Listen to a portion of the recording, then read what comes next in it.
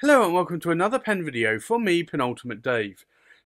So I have here today a pen for review, and this is a pen made by the brand Asvine. And you'll see it here, Asvine Writing Instruments.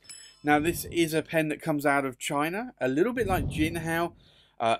I would say though that the price is probably 4 to 5 times higher than maybe a Jinhao X159.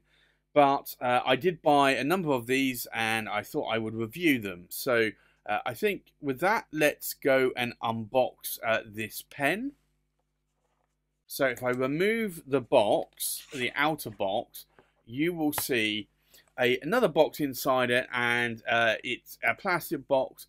You'll see here it does say Asvine here on the plastic box. These are very similar to the Moonman boxes, if you've ever seen the Moonmans before.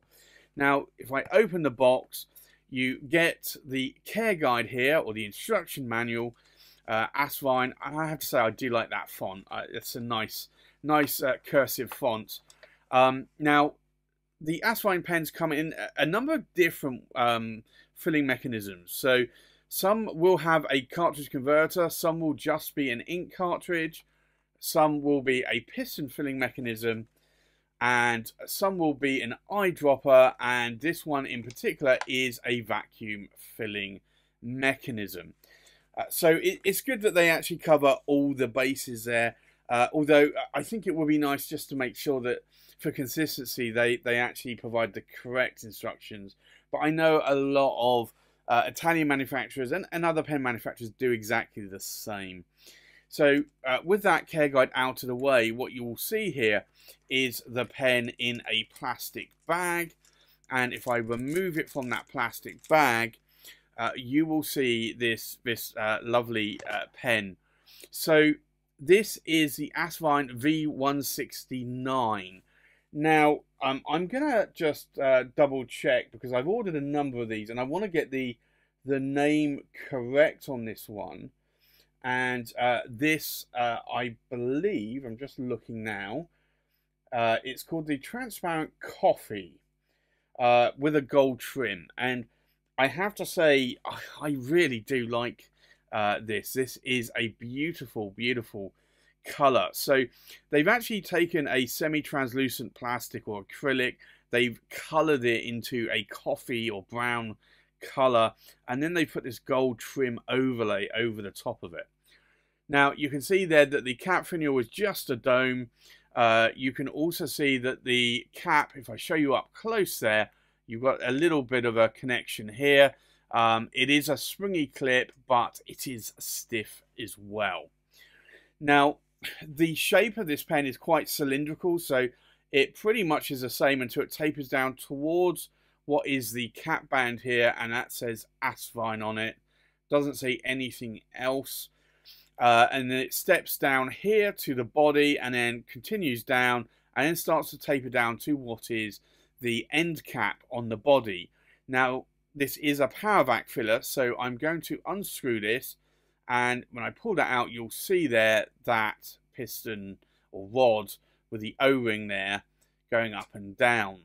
So it is a vac filling pen. Now, these overlays are, I believe, steel overlays and then plated in gold or rhodium or other colors. You will find that these are a little bit of a fingerprint magnet. I find that with a similar pen, which is the Visconti watermark that I have. So you do kind of want to have a polishing cloth with you. And when I say a polishing cloth, I don't mean like a silver polishing cloth. I would just use a sort of standard cleaning cloth, like a microfiber cloth, just to shine up the color, the gold, or in other pen colors, the silver or rhodium color. Now, this is a pen that is quite cheap. It does come out of China. It's not as cheap as a Jinhao 159, which is around about £6 or £7 euros or dollars. This one is around about £45, euros, dollars, around that kind of price mark. So it is a lot higher, but I think the build quality really shows through as well. So this is a really beautiful pen. I do like the overlay, and I do like the coloured acrylic for the transparency here. Now, if I unscrew the cap, you'll see there it has an Asvine number 6 nib. It is a medium nib there, M for medium, with an ABS plastic feed. Now, it does have an ink window here as well. It is a power vac filler, but you can also unscrew the body here, and what you will see here is that there's an O-ring on there. So you can actually fill the body with ink if you wish to, and not use the power vac mechanism. Now, I'm not really sure if I would want to do that, to be honest. I'm quite afraid. I'm quite happy with the power vac filling mechanisms, but some people might wish to do it. They might find that they knock ink bottles over when they try to put this in an ink bottle. Now, it does have this concave section here, which I find is really useful because it stops my fingers slipping down onto the nib and feed and getting all inky. It does have an ink window, although you can see most of the ink in the body anyway. In terms of the size of my hand, this is actually quite a good size. But if you wanted to, you can post the cap as well, but it becomes a little bit back weighted, and it is also very long. So it's not something that I would usually do, but you can post it if you wish. So for me, I'm finding these pens are actually quite nice. I do like the look of these, and when you compare it to, say, the price of a Visconti watermark, you're paying around about £1,000 euros, maybe even up to $1,200, depending on the actual model. Whereas this, you're paying around about 45. So, okay, this does have a steel nib. It doesn't have a palladium, 23 karat palladium, or an 18 karat gold nib. But there's also probably nothing stopping you swapping those nibs out if you wish to. And I think I'm going to have a look. I know on some of the Asvines you can just pull the nib out, but yeah. So here you go. You can just pull the nib and feed out. It is friction fit. You do have a little bit of a key there, you can see. So you just put it back in the same way, and there you go. So it's back in the pen there. So you could swap out a nib and feed if you have a gold nib. I would probably keep the feed with this pen and just change the nib if I wanted to put an 18 karat gold nib on there. And that might be something that I might actually try to do at some point. So I think with that, let's do a size check, and we'll do a weight check, and then we'll do a pen comparison. So the full length of the pen, we are looking around about 143 millimeters in length, which is actually a really, really good size pen. And then the length of the body, we are looking about 130 millimeters in length. So, and then the length of the cap, we are looking at about 63 millimeters in length. So that is actually quite a good size pen. I think what we'll do a weight check.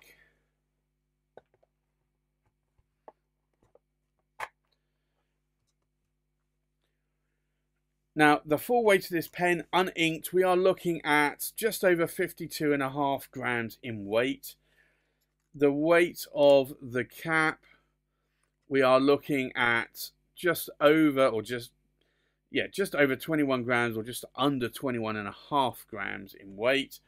And then the weight of the body, uninked, if I can stop it rolling, is just over 31 grams in weight, just under 31.5 grams. So that is actually quite a good weight of pen. Quite a hefty pen, I would say.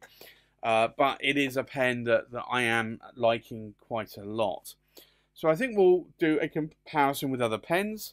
So from left to right, we have an Atelier Lusso Andromeda We have another Atelier Lusso Andromeda. We have an Estabrook SD Oversize. We have a Pelican M805 Ocean Swirl. We have the Asvine V169. We have a Leonardo Officina Italiana Momento Zero. We have another Leonardo Officina Italiana Momento Zero, but this is the Grande version. We have a Gravitas pen Skittles. We have a Black Robin Pens Eago. And we have a Scribo Fill in the Verde Prato. So I think let's go into a writing sample. So this is the Asvine,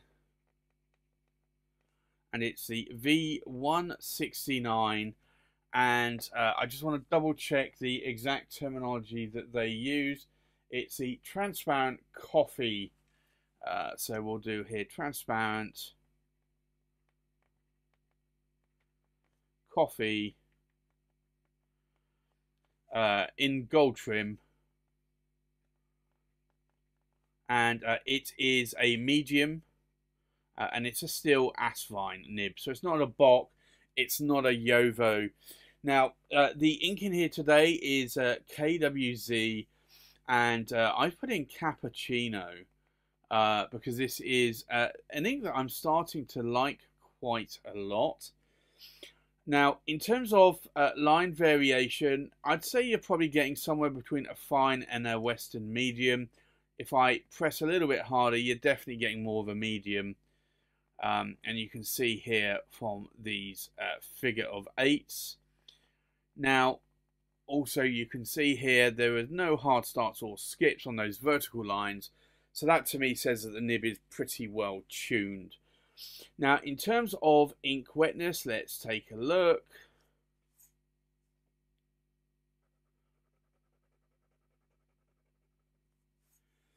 So it is actually a little bit drier, I would say, on the cross strokes. So this nib is, that you can see there, a little bit on the dry side. The downstrokes are actually quite good. So this is probably a nib that I'm going to probably floss a little bit. And when I say floss, I'll show you here on camera actually. If I try to zoom in a little bit, what I typically do is get a brass shim, and then I will try and insert it.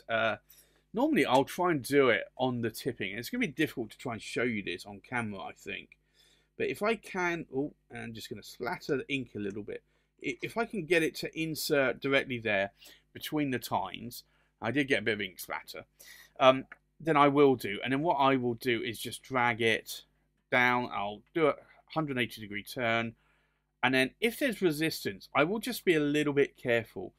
And then I will just like try and just drag it, but be very, very careful. So these tines are a little bit, there you go, that's already making it quite a bit wetter. And I'll probably do this maybe 3 or 4 times, just to, and I'm just going to splatter myself with ink here everywhere, but I will just do that, and maybe I'll just sort of just ply the nib tines a little bit apart. Now you can just grab with your fingernails if you've got fingernails, and just spread those tines a little bit. But that already now is writing a lot wetter on those cross strokes. So that to me, I would say, is probably a little bit better in terms of the writing experience. I'm just going to clean up my brass shim so I don't get ink everywhere. But as you can see there, though, this now, let me do another. There you go. I've almost doubled the wetness of that nib just by doing that with the brass shim. What do I like? What do I not like about the pen? Well, I like the design. I honestly do like that design. I am a fan of the Visconti watermark, so I think it's no surprise that I'd be a fan of this design. I do like overlays. I do like demonstrators. I do like vac fillers. The price point is amazing, around £46 euros dollars, compared to effectively £1,000 pound, euros, dollars on a Visconti watermark. Okay, you are getting a gold, 18 karat gold or a 23 karat palladium nib with the Visconti. You're also getting a warranty with it as well, which you probably are not going to get with this. If you send a Visconti back, you're going to get it repaired. I'm not so sure that Asvine will do that. So that is all reflected in the price of this pen. But for £46, you really cannot go wrong with this pen. So I have to say I am liking this pen. I might floss the tines a little bit more, just get that writing a little bit wetter in line with the downstrokes. But for me, this is a very nice pen. You will get variations on nibs. You will find some will write more dry, some will write more wet. This is a little bit drier than some of the other Asvines that I also ordered. But it also could be a combination with the ink. But I think this definitely seemed to be the nib, the tines were a little bit too tight. So there you have it. That's my review of the Asvine V169 transparent coffee with gold trim in a medium steel nib. Thanks for watching. Please like, comment, subscribe, and I'll see you on the next pen video. Bye-bye.